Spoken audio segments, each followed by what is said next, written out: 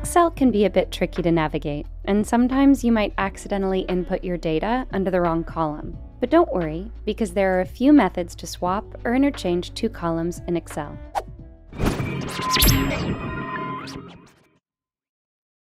First is to simply copy and paste the data. In this video, we will swap the data in column A with the data in column B. Create a new column beside any of the ones you want to swap. Next, select the data in column A. Press Ctrl-X on your keyboard, then paste it on the new column you just created by pressing Ctrl-V. Now, select all the data in column B, press Ctrl-X, then paste it on column A. Finally, copy the data in the extra column, then paste it on column B. Now you just have to delete the extra column you created, and you now have swapped the two sets of data. This next method works if you'll be swapping columns that are adjacent to each other. It's also much more straightforward than the first method.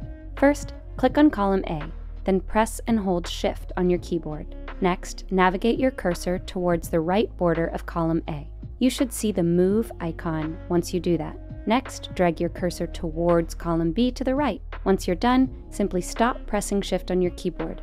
Now, columns A and B will be swapped. Now you can organize your data anytime you want using any of these two methods. If this video helped you out, don't forget to click like and subscribe to watch more guides about Excel and other sorts of technology. Also, check out these other cool videos that you might find helpful.